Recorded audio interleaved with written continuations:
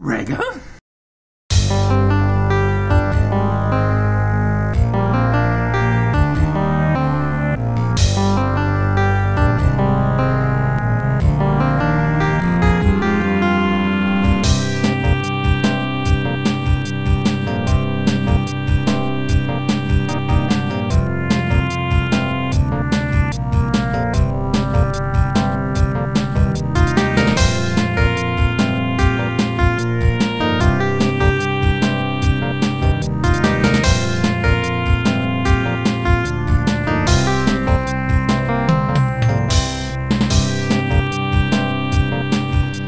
Alright guys, I mentioned that I got a new Genesis game.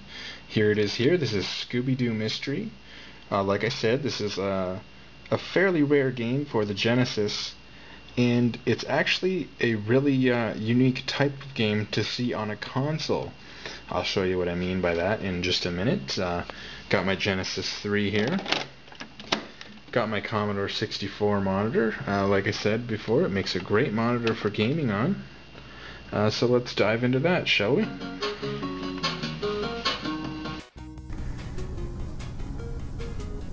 Alright, so here we go. Here's a little intro screen here. This game came out in 1995, published by Acclaim, and it was developed by Sunsoft, as we can see here. I did mention this was a rare type of game to see on the console, and you will see why. This is a point-and-click adventure game. We start off here. There's two missions. There's two mysteries to solve. There's basically two levels that you can pick. You can continue, but it uses really long passwords. It doesn't use like a save memory, which really would have helped this game. But here we go. You see the graphics are pretty good for for a Genesis game. They're definitely really good graphics, I think. This is basically storyline here, and you can read this if you want, but of course we don't have time to here. Now the first time I saw this game, just seeing this screen right here, it really reminds me of a game called Day of the Tentacle for the PC, back in the DOS days. And of course, back in the early 90s, late 80s, early 90s, I've talked about the point-and-click adventure games before. And as you can see here, this is just like a SCUMM game. This is like a clone of a LucasArts SCUMM game. You have a very similar interface at the bottom with your commands. See the little C arrow pointing to the right. That's your inventory. So at any point in the game, you can press the C button to show your inventory. There weren't a lot of games like this on these consoles. Like I said, I've talked about these kind of point-and-click adventure games, these SCUMM games. In the early 90s, they were really popular on the PC and the Amiga in Europe. Games like Maniac Mansion and Monkey Island and geez, I don't know what, The Dig and Full Throttle. Sierra had the King's Quest games and the Space Quest games. There was a lot of these point-and-click adventure, create a sentence. LucasArts called them SCUMM, the sentence creation utility for Maniac Mansion, and I've shown you guys Maniac Mansion before, and I love Maniac Mansion, and I love Day of the Tentacle, which is the sequel. And like I said, this game looks a lot like Day of the Tentacle. I mean, even here in this kitchen, the graphical style is remarkably similar. I mean, if I saw this for a second, just for a second, if I looked over and saw this, I might almost think it was a Day of the Tentacle. And these games were always very mouse driven. They were really dependent on a mouse, and there was a few times they ported these games to the console,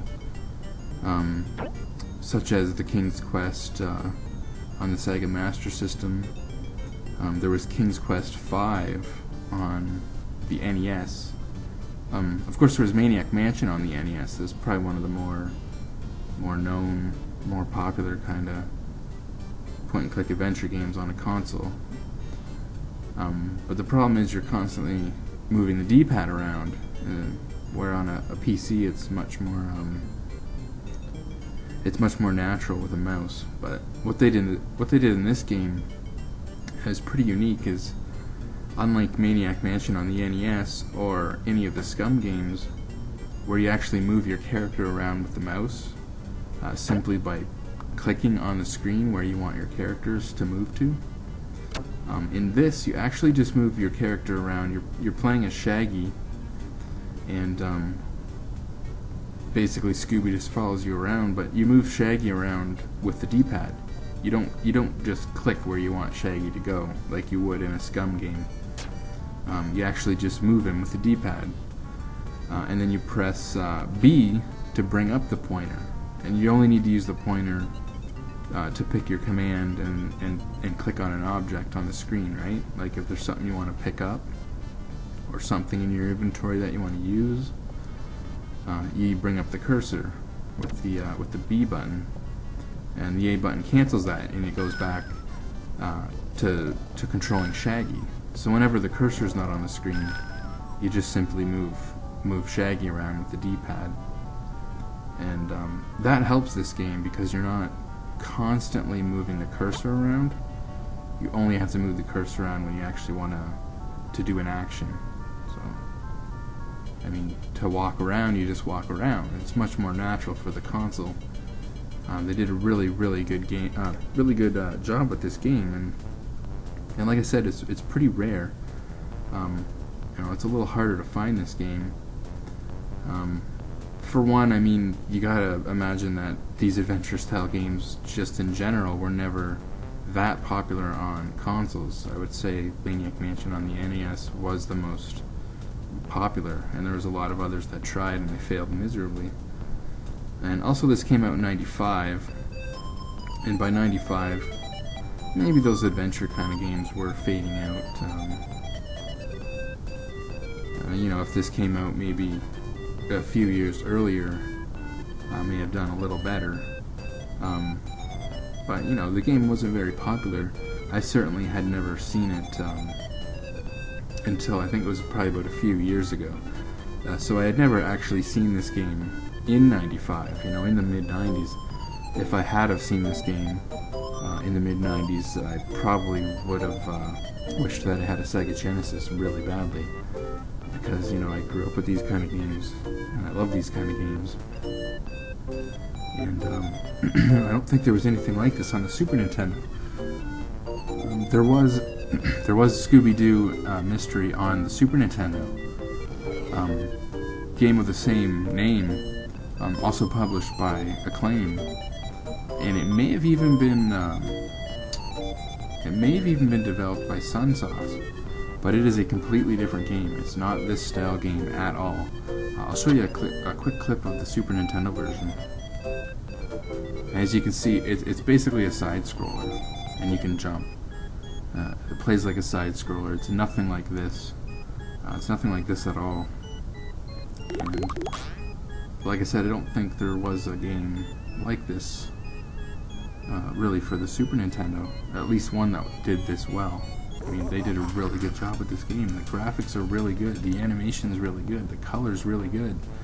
Like I said, the controls are really good. They found a better way to do this style game on the console, where you move your guy around with the D-pad, but use the cursor for the sentence creation. Works really well. They did a really good job with this game. I almost wondered, when I first saw this game, if someone that works at Sunsoft, worked on, LucasArts games, because it's just such a striking resemblance, and it's almost a blatant ripoff. I mean, really, you take Dave the Tentacle and just replace the storyline with Scooby-Doo, and you get this game. But it's an awesome game nonetheless. It's a little rare. If you can find it and you like these kind of games, it's definitely worth picking up.